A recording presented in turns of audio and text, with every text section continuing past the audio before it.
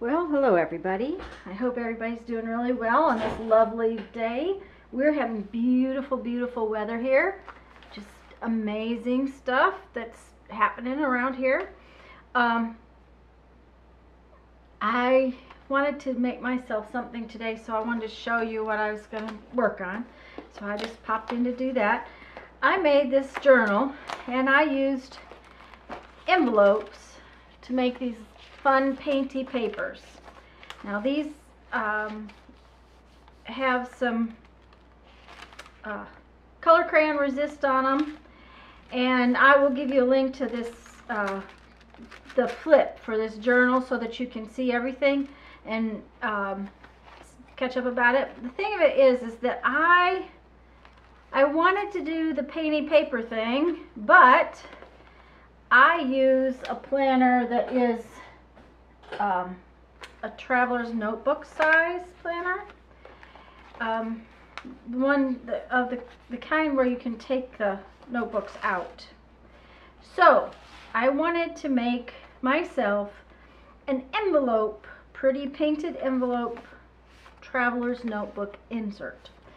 So to do that, of course, we have to paint some envelopes and do some other things, and I thought I'd show you today how I was going to do that. So first, you have to have some envelopes, and this is all junk mail. It's all junk mail. I have to have scissors. I just save all of the envelopes that come in. My mother saves hers for me too. And you can just cut the end of it open like so.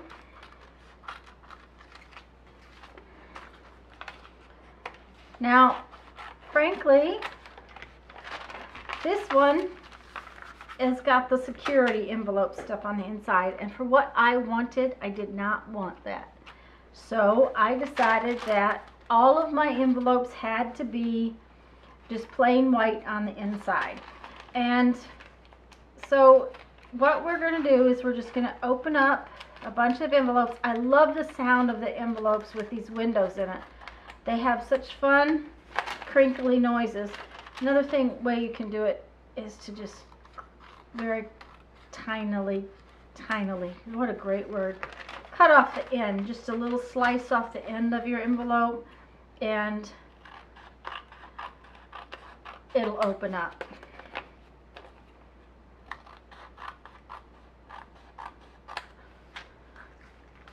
Now, an envelope like this, if you want to, you can seal it shut and it'll have that edge on it. I'm not worrying about those. I just wanted the envelope to fit in my traveler's notebook. So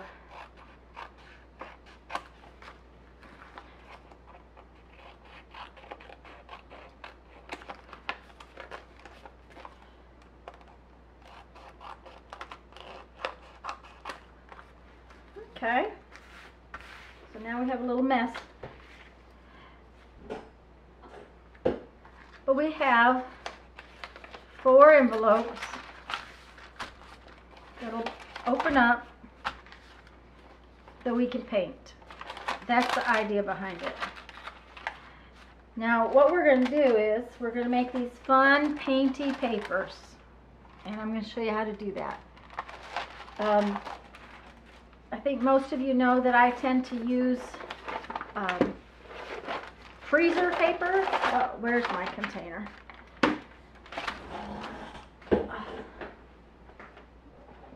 Sorry, I didn't think about showing this to you again. I like to use freezer paper. It's plastic coated on one side. And the deal is that way I can move it and keep going. So what I've unrolled is a piece of freezer paper, and we are going to just lay out our envelopes like so that we can paint them. And I am using an old set of really cheap Crayola paints. It's just a Crayola watercolor paints. And as you can see, I've about used up a couple of my colors. So I'm gonna have to switch to some other paint. I've got all kinds of watercolor sets, including a set of tubed watercolor set we got recently for 87 cents or something. So what I'm going to do, I think I'll leave it right here so that you can actually see it. I have big jugs of water, because if you don't clean your brushes off in between your colors, you're going to end up with a lot of mud. So what I'm going to do is I'm just going to water down my paint.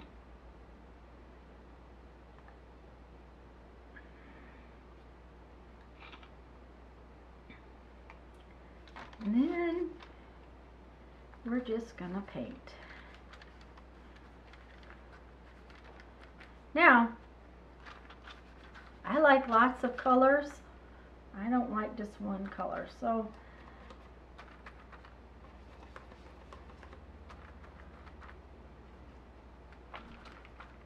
that's too thick. I like to water it down. Okay, now one of the things that will happen is that the paint will go through, the water will soak through the envelope. I don't paint both sides of these. I just paint the one side. And of course the plastic doesn't paint, so you just kind of water it down, and as you can see, it just, oh, that whole envelope is plastic on the inside. I did not notice that before, so it's not going to do much. It's just going to be one of those things that it'll dry, but it won't be very.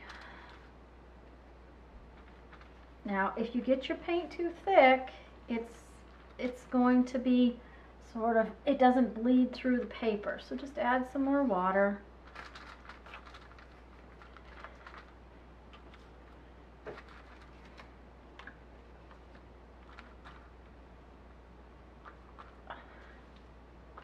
And you notice that I do not take a lot of care. I just want some color on my pages. I'm going to use this notebook for notes or that kind of thing. Oh, we want some more red.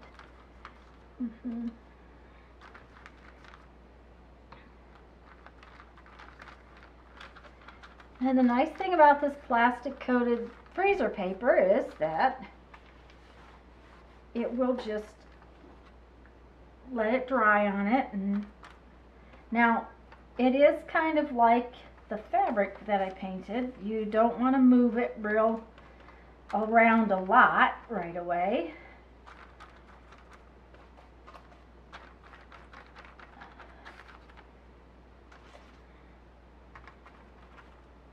Let me just get these done.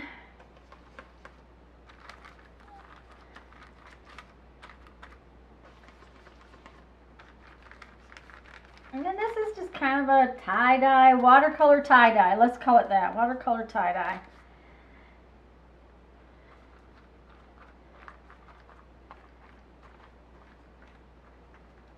This envelope is very weird. Not only is it plasticky coated on that one side, it doesn't want to,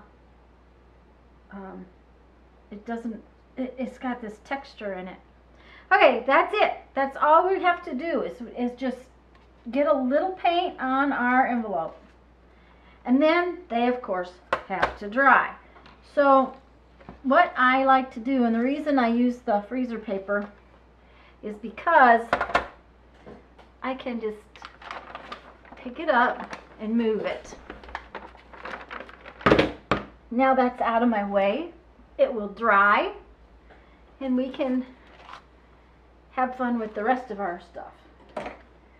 So now I'm actually going to make the insert. So I've got these lovely dry papers, and like I said, you can see it doesn't bleed through completely. It's not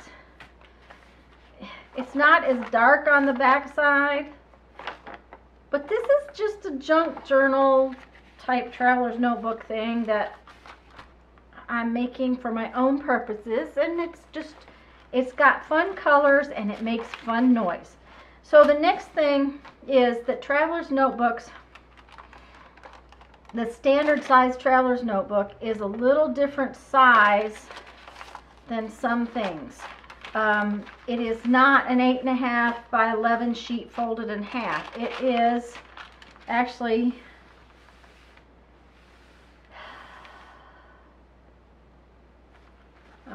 it's in centimeters for one thing. It is 22 by 23 centimeters. The 22 spot is folded, so the height from here to here needs to be 23 centimeters, and the width from here to here needs to be, if you've got it open all the way, 22, but if it's folded in half like an envelope, it needs to be 11. So I had to trim down most of my envelopes a little tiny bit. You see that? Yeah.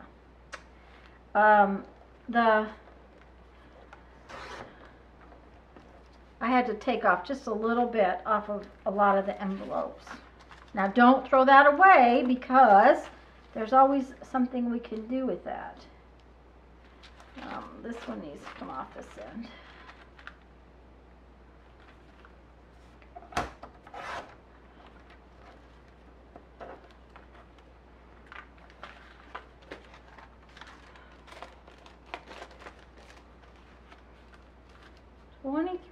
Long by 11 folded wide.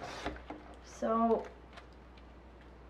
this one, this little tab that's sticking out right here, I may have to trim it down just a little bit because it's a touch over 11. And I guess I could have left them sticking out, but I didn't want to. I was, I don't know, being weird. So now I have to have a cover piece. So this is where we need the 23 centimeters tall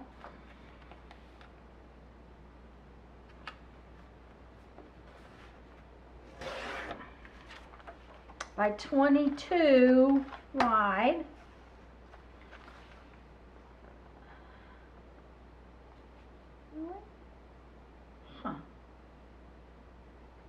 Okay. I wonder if that piece of cardstock was already cut.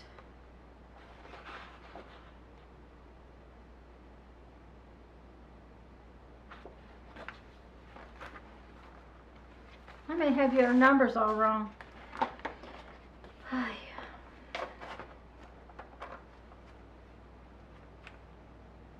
Oh dear.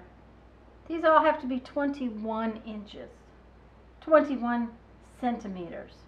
21 centimeters by 22 centimeters. Okay. I'm going to turn the camera off for a minute and trim down these envelopes so that you don't have to watch that forever and ever. I'll be right back.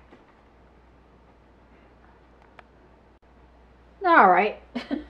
Sorry about that. Okay, to reiterate this, the measurements from top to bottom in a Traveler's Notebook insert standard size, it's 21 centimeters. From edge to fold is 11, so if it is open, you need 22 centimeters. So all of my envelopes need to be trimmed to 21 for the height and 11 for the width. So 21, and we'll check for the 11, but most of them were all under 11 except for little tabs that stuck out. Now another thing that I wanted to do was to round the corners. I just find they don't get caught on stuff just as much when the edges are done. So for the cover now, we need 21 centimeters. And maybe, you know, a little smidge over.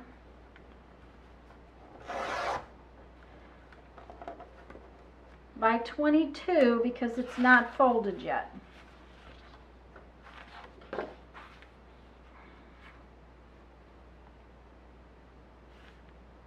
Okay, so 21 tall, 22 wide, because we're going to fold it.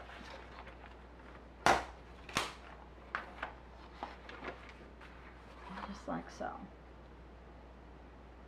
And you could score it. And by the way, sorry for my inky fingers, but that's just the way it is. You could score it with your scoreboard. I just fold it in half. I might run my bone folder on it. Then I am going to round the corners.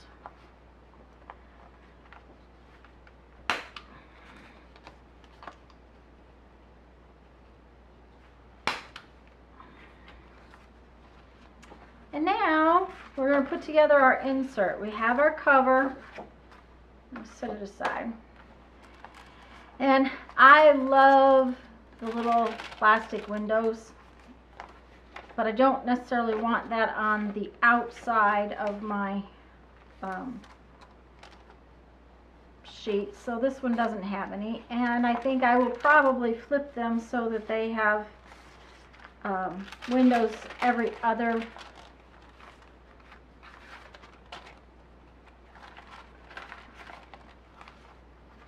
And I'm kind of putting my inserts in here color coordinated.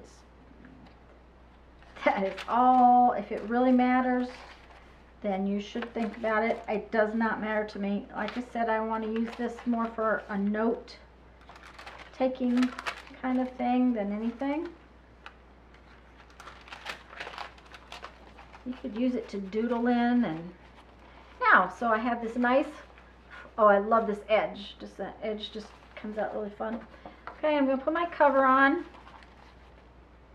like so. Now, I have this fun ruler that has a 0 in the middle and measures out from each end. It's, I think, called a centering ruler. It really doesn't matter. It's just that I really like it because this way I don't have to think about my measurements. I can just make sure that both edges are, this one right now is at like 4 1/8, and I have a center dot. And then I'm going to go down 1.5 inches and 1.5 inches. Now I have more, I'm just going to do a simple pamphlet stitch to hold this together, but I do mine a little differently than some people. So I have 5 holes, and I have this lovely little pokey tool that I'm going to put on a hole right in the crease and stick it through. Now you want to make sure you hold on to things real well and don't poke your fingers. If you have trouble, you can use some kind of little clip to hold this. I usually don't. I can usually hold on to it and stick it through. And I do kind of fold the book closed. I'm sorry that you can't see what I'm doing, but by folding the book closed a little bit, I get it to line up on the edge of the spine.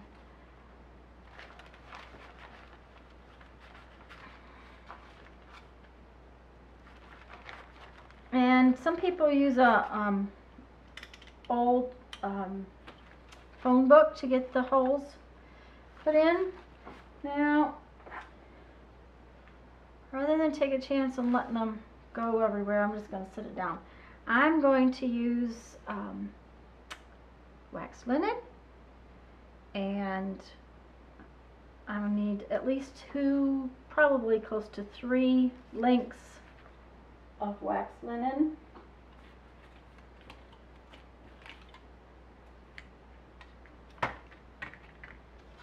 And I do not have a bookbinder's needle. I just use a tapestry needle. It has a blunt end, but it has a big hole. So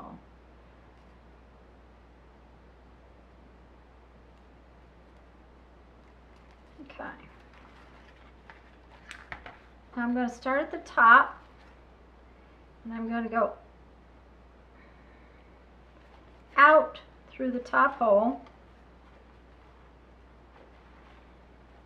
And you see I went all the way through everything, and I'm going to give myself 3 or 4 inches. Then I'm going to go back in through the next hole, and if you don't end up going through the holes directly, you sometimes have to wiggle to get through your holes, and sometimes I have to kind of close my signature to find where my needle's at. See here, I had my needle was clear back there, and then I just put one on at a time until, if you put one sheet on at a time, you'll end up going through the hole all the way. And I just pull it up through. Then I go back out through the next hole. This is just an in and out kind of stitch. And back in through the next one.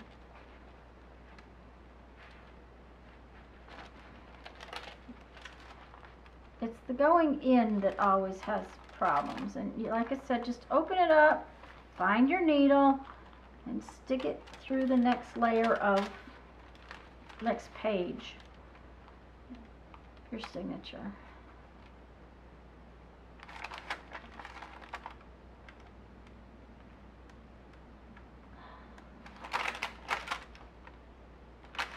Okay.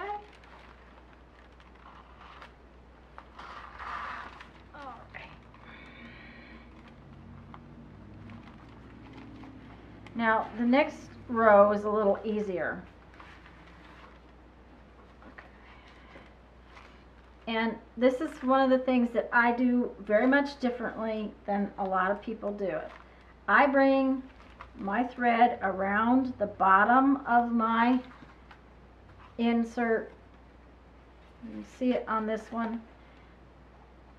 Okay, the reason being is that I always seem to have pages that want to do weird things at the bottom. So by bringing it around, going back through the hole to the outside, now don't yank that thread down real tight, just pull it snug.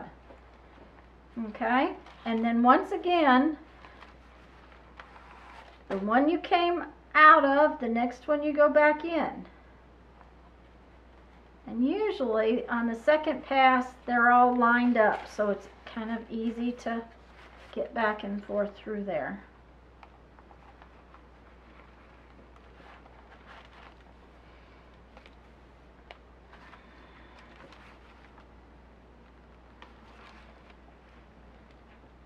Just don't split your thread. If you're using something that's like embroidery floss or something like that, be careful, because if you split your threads, then you'll have trouble. And then what I do is I tie my threads at the top edge right here. Now you can bring it around and tie it back here. Well, let's do that one this time. We'll just tie it back here. You see right here, we're going to tie it right there. Now I usually leave these tails because you can do several things with them. You can put beads on them. If you tie it at the very top edge, you can use them as bookmarks. You can put some dangles on them and use them as bookmarks. There. So now I have my fun little traveler's notebook insert made with watercolored envelopes. Just like in this journal that I have right here. Okay, now I told you to save your little pieces like this because they can make really cute little, let's see, which one do I want to use? Oh, I like this one. We're going to just take a piece of this like so. I'm going to fold it in half. Oh, that's not thick enough. So we're going to need a bigger piece so that we can have 2 folds. I'm going to fold it in half and then fold it in half again so that it's a little stiffer.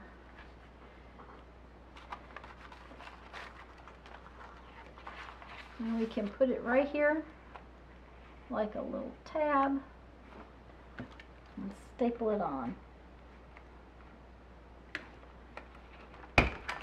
Now how fun is that? Okay, and we can do that again at the further back.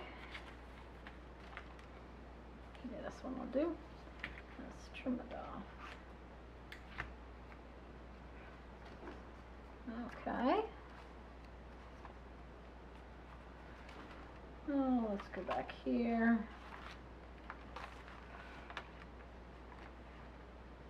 I'll drop down a little bit.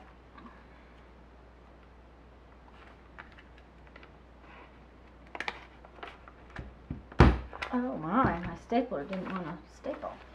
Okay, so that is just my really quick little insert for a traveler's notebook insert with Painty papers.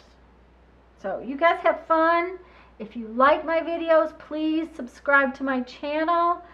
Please give this a thumbs up, a thumbs up. Please, please come by and make a comment so I know you've been here.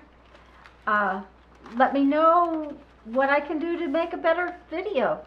I'm always open for suggestions. So please have fun, please enjoy this, and I'll be back soon with something new.